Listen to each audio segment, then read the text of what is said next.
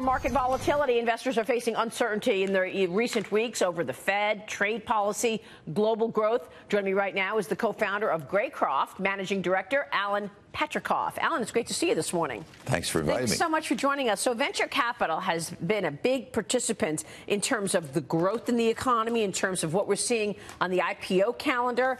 Tell us first where you're seeing growth in terms of venture capital before I get to the public markets. Well, I think we're seeing actually growth every place. You do. I mean, just to give you an example, in our firm in New York City, we get approximately 100 to 150 new submissions every week. Wow. In our California office, we're getting something like 40. But think about that, the flow of deals over a period of a year. And it's happening that way all over the country. Why do you think that is, Alan? Do people see a new optimism in terms of now looking to raise money now? Are the ideas different, more plentiful? Why do you think that is? Honestly, I think there's an entrepreneurial surge going on in this country that if you go to a business school, which I do very often and make talks, and you say, how many people are going to start your own business? 90% of the class is about to start a business. Why? They haven't got a great concept. They just are very excited about what they see the last guy did, and someone they know who graduated 3 years ago and who's now got to, raise $50 million, and they just assume they can do it. And I love this. Yeah, I love this entrepreneurial surge that you're talking about. And it's across the board. What have you seen in terms of exciting new deals? Well, what's getting you excited? We recently invested in a company called iCertis, which is taking a very basic service, which is managing people's contracts. Who ever thought of all the contracts we have sitting in drawers that are now also being digitized, that people would want to have access to and be able to compare for the last 10 years. And it's a huge problem for big companies and small companies. We went into a company recently in the Osmosis, which is doing it's very much like a Khan Academy for the medical profession, pre-med, med, residents. Is this interns. Wondery? No, that's okay. Wondery's also. I've gotten very interested in the whole podcast world because I think podcast is the new media, really. It's prosaic because it's audio, and we all have been listening to Audible, which, by the way, I was a participant in the start of that in the early 90s. Which has done fabulous. But podcasts now, I'm sure you're listening to podcasts. Yeah. I'm listening to it. We have the two hottest podcasts, Dirty John and Dr. Death, which are #1 and 2 on the podcast hit parade. Yeah, you say podcasts are the bright stars of the media industry right now.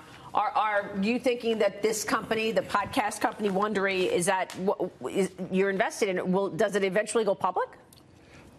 When I started Greycroft, I'm sorry to go back, but I built a very big company called Apex, which was huge. And in 2006, I decided Act 2, I'd start and go back to my roots and start in small companies again.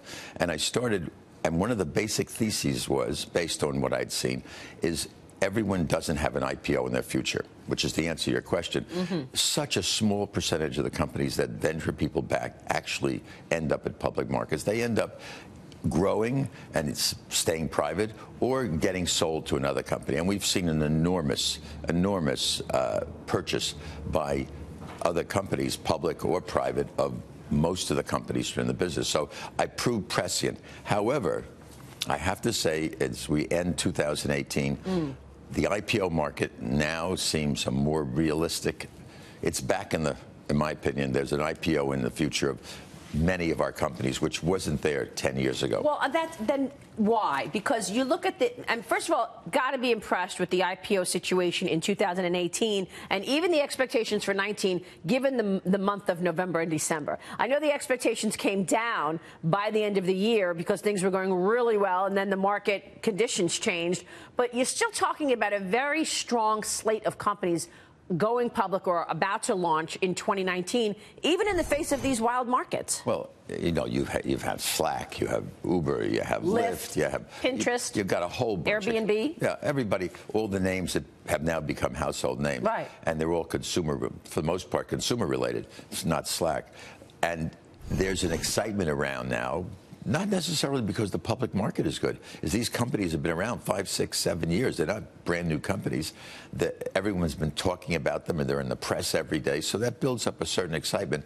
And I think we had 40 IPOs of companies with over $1 billion valuation. That's right. Which means there's a real pinning in the market now of a lot of companies that have been growing, that have built value, and they're excited. Facebook was once a small company back in the day. Now it's got a privacy fallout and legal issues. The social media giant facing its first lawsuit over the Cambridge Analytica scandal. I want to get your thoughts on this because Washington, D.C. files the suit, claiming the company failed to protect user data and had weak oversight.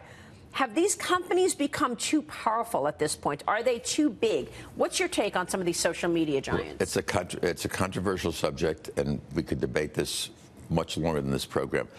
I am concerned about the monopolistic position, and I'm using that word in a gentle way.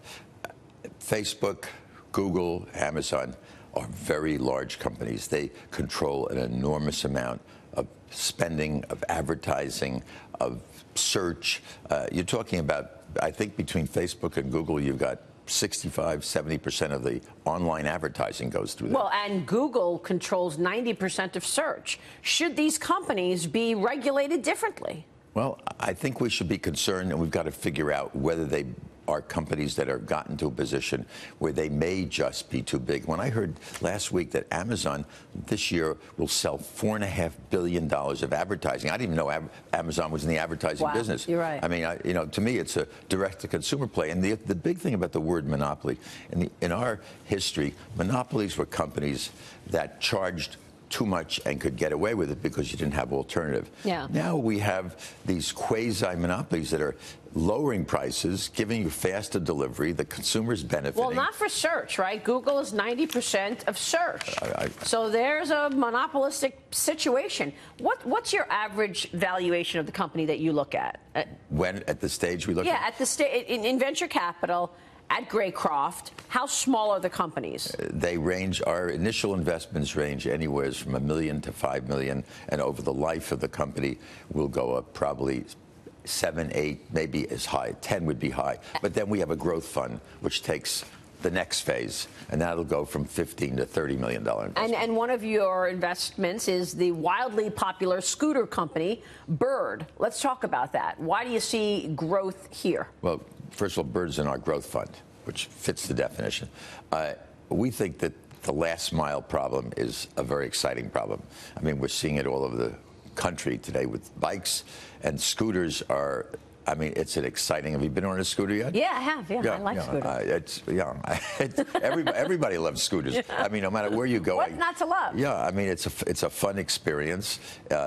As much as you may hear about the 1 or 2 accidents, it's really been a relatively safe business, and it's answering the needs of if you're going to go from 47th Street to 57th Street, what better way to do it rather than standing in the street waiting for a taxi? By the way, that's why I liked what they did with the New York City bikes, the City Bike program in New York City.